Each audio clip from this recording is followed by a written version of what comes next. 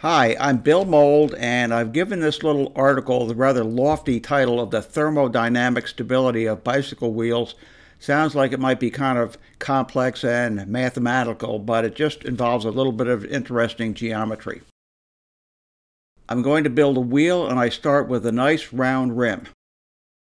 For simplicity, we'll just make it a very simple wheel with 4 spokes. I calculate the length of the spokes that I need and lace up the wheel.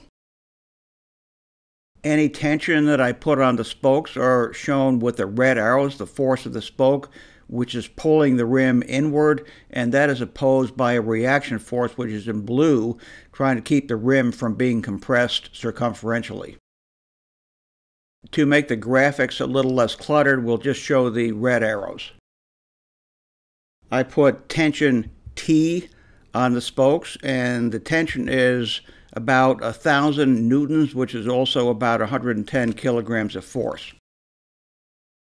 The distance from the center of the wheel to the edge of the rim is 300 millimeters in each case. And if I had built the wheel with the requisite number of spokes, I would have a pretty good result. Let's do it again with an identical rim and identical spokes. In this case here, however, I have not put on consistent amounts of tension. I have way too much tension on the vertical axis and not nearly enough on the horizontal axis, and I have formed an ellipse. In the ellipse, in the vertical axis, the distance from the center of the wheel to the edge of the rim is 290 millimeters, and in the major axis, the distance from the center of the rim to the edge is 310 millimeters. So I have way too much tension on the spokes in the vertical axis, not enough on the horizontal axis, and we're going to come back to this in a minute as I seek to try to improve the stability of the wheel. On the left is a circle with semi-axis lengths, which are also the radii. The area is pi times A times B. Since A and B are the same in a circle, we have pi r squared for the area. In the case of the ellipse, we have essentially the same formula, A equals pi times A times B, when A and B are not the same. Now, the perimeter of a circle, as anyone knows who took any basic geometry, the perimeter is just 2 pi times the radius. The perimeter of an ellipse, on the other hand, does not lend itself to a formula, and calculating it is somewhat of a horror story. Such as this. This is one of many approximations of varying accuracy, and you can see that this would be very tedious to calculate. Fortunately, we don't have to do that because there are online calculators that will give us a very close approximation. By using that formula and assuming a great deal of accuracy of the spoke lengths, I get a perimeter for my ellipse of 1,885.48 millimeters. Calculating my area, I get 282,286 square millimeters. I think it's reasonable to assume that as I reshape my wheel from an ellipse into a circle, that the perimeter will remain the same.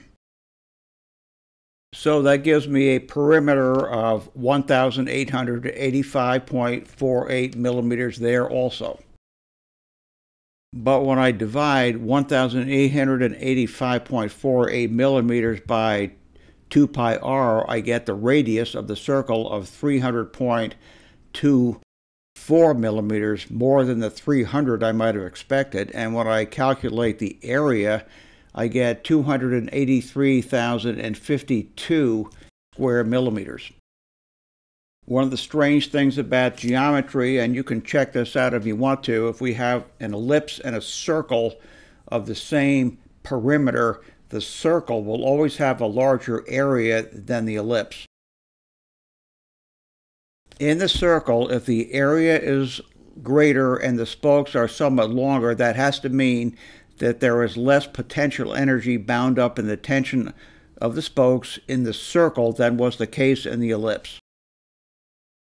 If we think of this as a system and its surroundings, it certainly appears that as we go from a less stable ellipse to a more stable circle, that some amount of energy in the form of heat is given up from the system to the surroundings. It's the same concept as soap bubbles. Those are always spherical because that is their most stable and lowest energy state. Now, admittedly, the change of energy going from elliptical to round in a wheel is very, very small, probably insignificant. It isn't nothing, and it is intellectually interesting to find that the wheel is thermodynamically more stable when it is round than it is when it is anything other than round. Here is my contact information. Thanks for watching.